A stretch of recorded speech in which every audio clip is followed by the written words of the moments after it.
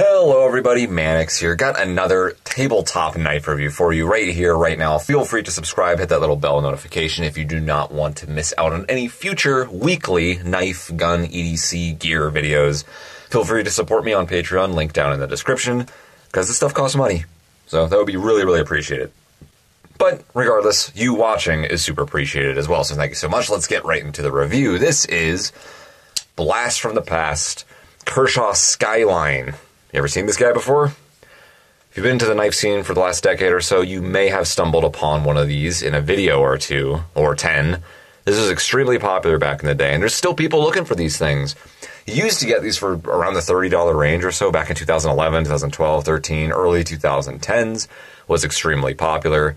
The whole liner lock, G10 handle scale, simple blade, $35 range, HCR13 MOV blade craze was going around, and the Skyline entered the competition and did very well, actually.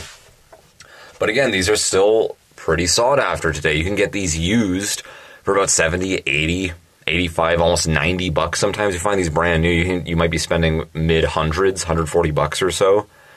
Yeah, for such a simple kind of affordable knife, it's crazy how sought after these still are and how much up in price they went. It's actually insane. There's nothing really crazy about any of the materials. It's a very plain Jane kind of simple knife, but it's a great EDC utility blade. It's very good looking. It's very elegant. It's very simple.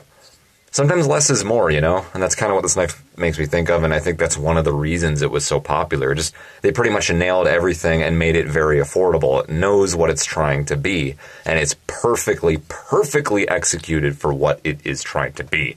Really awesome blade. A lot of knife history behind it, even though it's not all that old anyway, but I don't know why Kershaw doesn't just bring something like this back. Make a Skyline 2, or like a Skyline, a bigger Skyline, or something. Kershaw, do it.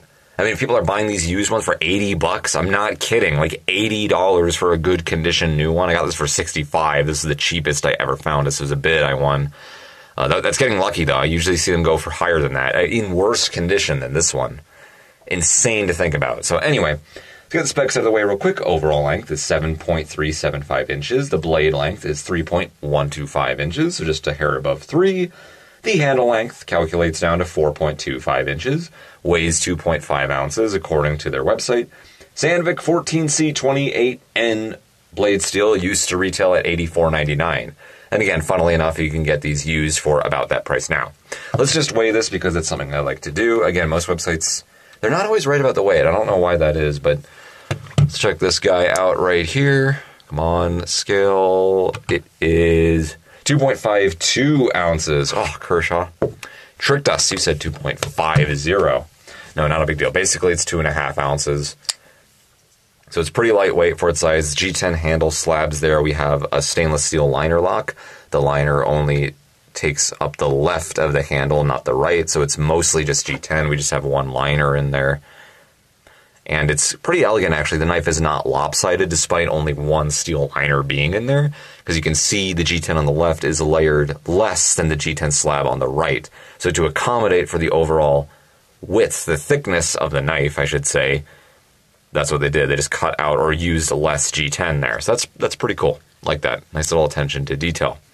No jimps anywhere on the knife except for the liner, speaking of which works very well.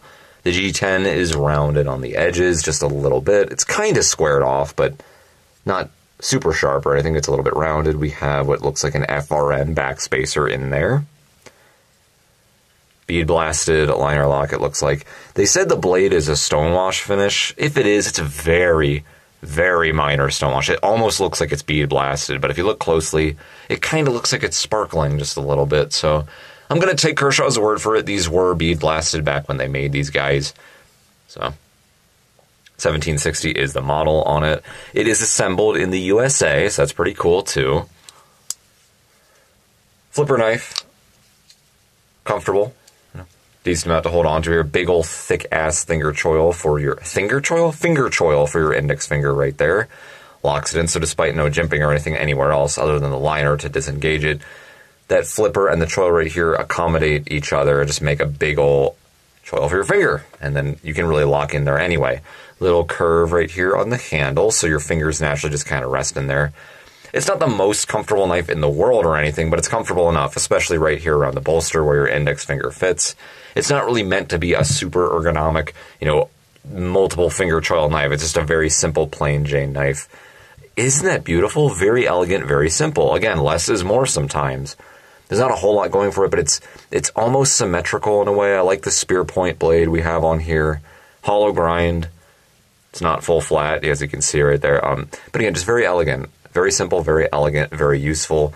There's a lot to hold on to as far as that finger choil is concerned, so you still lock in there. It works good enough. No major complaints I have about it. It is a left-hand carry only. So yeah, kind of sucks to the lefties, unfortunately. Tip up and tip down carry for this, but love the pocket clip. That is gorgeous, isn't it? Simple, kind of wide. It's just, I like the way it looks. It's a good looking pocket clip, and it's extremely functional too. Perfect tension on this one, not too tight, not too loose. Again, you can do tip down if you'd like. There's going to be a little bit less poking out of the pocket. If you go tip up like I do, there's actually considerably more poking out of the pocket. It looks like almost, you have like about almost an inch poking out instead of a good, third of an inch down here. So that is a disadvantage if you go with the tip up, but I'm used to tip up, so I don't mind it. I prefer that anyway, especially for smaller knives. I think tip up works even better. Tip down, the only time I would want a tip down knife is on a huge, I'm talking massive, cold steel XL size folder with a 6-inch blade or something. But even then, I carry those tip up, so whatever. A little lanyard hole in there. Defense knife? Sure, I would not pick this for a defense knife, but it can work in a pinch. We have a good amount of traction on here, just enough. Again, kind of feels like a Spyderco Tenacious as far as its G10 texture is concerned. Medium traction, fast. You do have to give it a bit of a wrist flick, at least on mine anyway. Because as you can see right there, it doesn't always open. Some flippers just fly out every single time. This one, you got to give it just a little wrist flick. Not the end of the world, but you have to keep that in mind. And you might think, well, you could just use the thumb studs to open it conventionally. Well, can you? Yeah. They're kind of hard to get to, though. Even though there's a big old space with it, they're really small.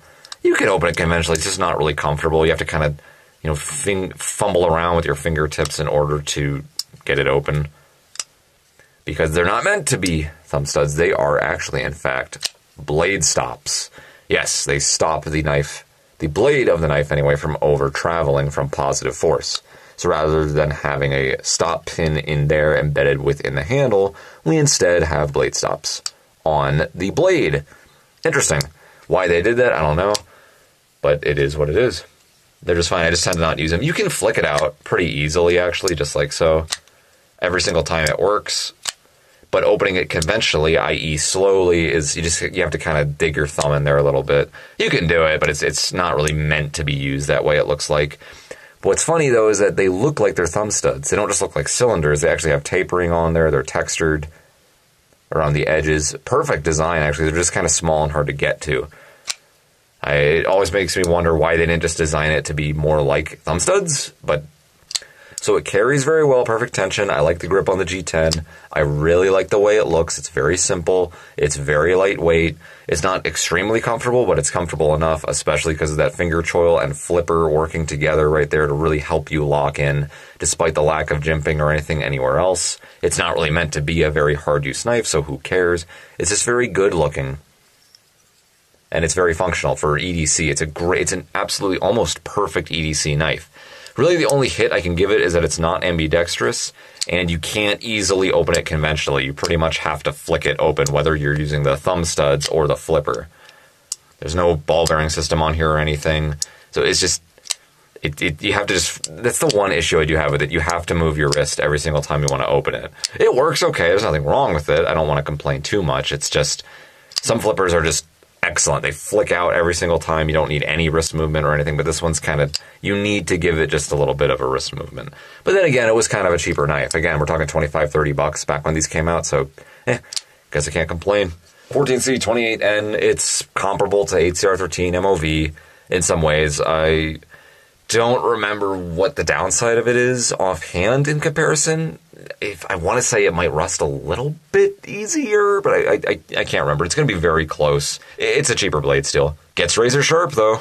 Won't hold an edge forever, but if you just strop up your knife, take care of it, you'll be just fine. Nice detent on here, too. Oh, nice little click. I love that. It just feels high quality.